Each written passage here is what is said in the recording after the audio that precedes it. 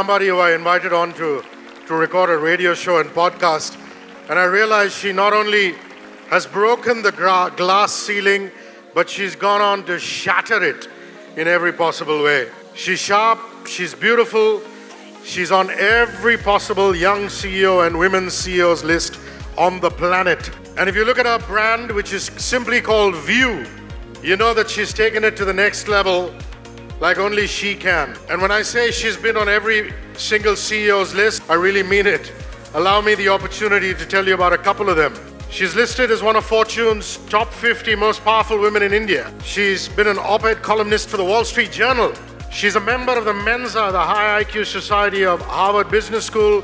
She's also a member of the Harvard Business School alumni, a very prominent part of that. The first chairman and CEO of the View Group. Like I said, breaking the glass ceiling and going on to shatter it.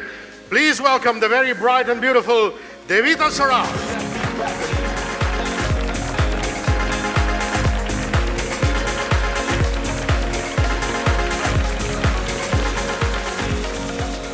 Thank you for that introduction, and it is so nice to attend an event after so long and see so many of you here.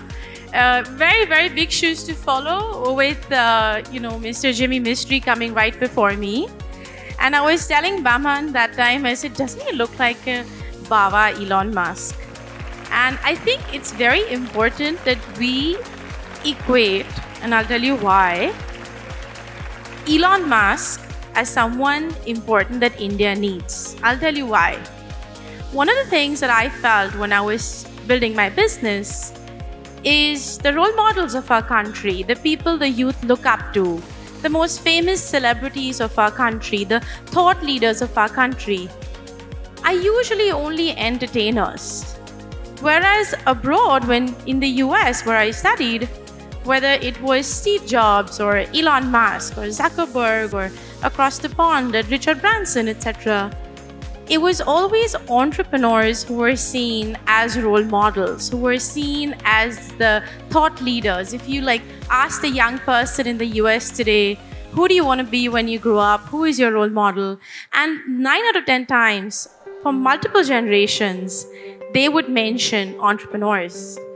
And I think it's very important that if India has to grow as a country, of course, we are like the 0.00001% being represented here today, but we're the ones who have to drive the future of the country.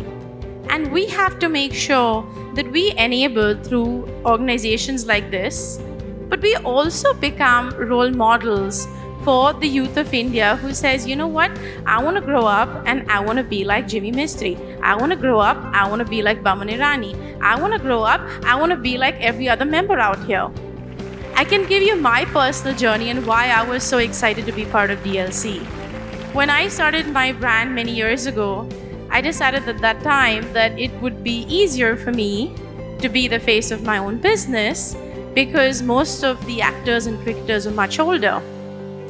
It was considered so rare at that time for a CEO to be in their own ad that Forbes International did a story called India's Model CEO. And it was almost an oxymoron that a CEO has to be either really smart or they have to have great personality and be fashionable. It was also not very easy for me to find the right cohort for myself. At one side, I would be attending Forbes Fortune events, going to Harvard Business School, learning the ropes, learning the best of how do you build a massive tech companies. At the same time, I would be going up to people like Anita Shroff here who would style me for a Vogue shoot and be like, oh, please teach me, what I should do to look best in my ads. And of course, my peers here like Isha and Tanya. And so it's always been like a sort of oxymoron that if you are in business, you can't be glamorous. And if you're in the glamour industry, you probably don't have the smarts for business, which is not true. I think today everyone wants to be it all, everyone wants to have it all, everyone wants to do it all, and that really appealed to me about DLC. When Pearl called me and she said, listen, I want you to be part of this thing that we're creating, I was so excited that it is not unilateral.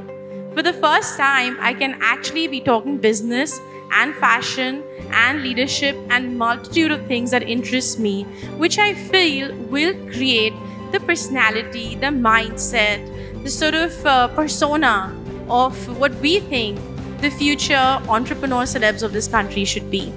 So I'm very excited to be here. I think I'm personally very excited about the fact, and big hand and kudos to you here, because she's wearing this resplendent dress with a headphone mic. I mean, it really shows that, you know, when you want to get a job done, you put a woman on the job. So good on you, Pearl. Very proud of you. So I'm very proud to be part of Della. Happy to represent in Della colors today. And for all of you who are here, I think we all have a responsibility, in my opinion, to make the best of everything that Della has to offer us, and then create and be, and also promote the future role models and celebrities and business celebrities of the future. So thank you so much, and congratulations to everyone in the team.